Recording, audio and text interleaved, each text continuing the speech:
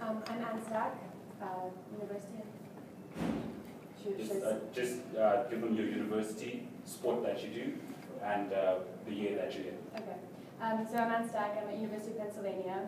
I'm a rower. I'm captaining the rowing team this year, and I'm a rising senior. Okay. I'm Jordyn Clipstone. I'm at Villanova University. I'm in field hockey, and I'm a rising sophomore. I'm Fariyah Omarshah. I'm field hockey. I'm a rising sophomore, and I'm at Sienna College. Right.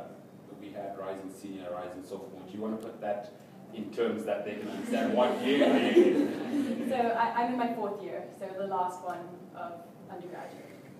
Yeah, and I'm going into my 2nd. I'm the same as Jordyn, going into my 2nd. All right. There you have it. So we've got a good mixture. And your college, Division 1, Division 2, Division 3? We're Division 1. Yeah, same as us. Same as us. Or Division 1 sports. So if you're aiming for top sports in the States, I think you've got the right people to ask you questions to, but I'll just ask some of those questions for you first. So basically we're going to be talking about how they spend their days, how their journey to the States was, and what they've achieved so far and what they'll want to achieve going forward. So, ladies, thank you for joining me this afternoon. College in the States.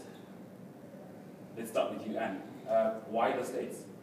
Well, I love the idea that you can do lots of things all at once. I mean, when you go to other places, they say, no, you're going to just do just this one thing and that's it. When you go to the States, you can do everything and anything practically that you want. You can do the sport, you can do the academic, you can even do the music at the same time, pushing a little bit, but you can. And for me, at least, I went in as an academic student thinking I was only going to do academics, and I was like, I want to do some kind of sport, maybe choose a club sport or something, and I was like, oh, let me try rowing. And I walked onto the team, which is what you've never done the sport in your life, and they say, come try out. So I basically walked onto the team, and I've been there for 3 years and absolutely loved it. And the States just offers you that opportunity that a lot of like the American, schools in the UK or South Africa doesn't necessarily offer you that. So the freedom to do anything and everything. Did you know this before you went, or? I'd gathered that before I went, yeah. I knew I wanted to do architecture, so I'm an architect major, and I knew I wanted to do that, but I knew I wanted to not give up everything else that I've got going on, so I knew the States had that. And is this what sold you? Pretty much, yeah. Okay.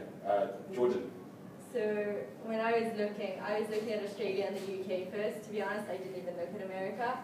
And once I started, I wanted to do veterinary.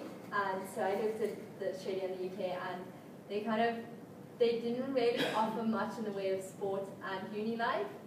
And their fees were pretty expensive too. And so I started looking at America. I was like, at least I know I can play sport and study.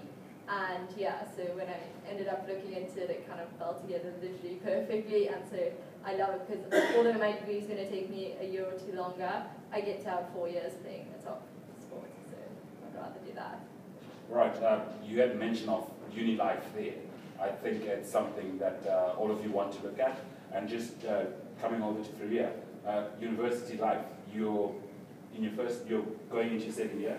How would you say university life is different from what you're used to here? Yeah, wow.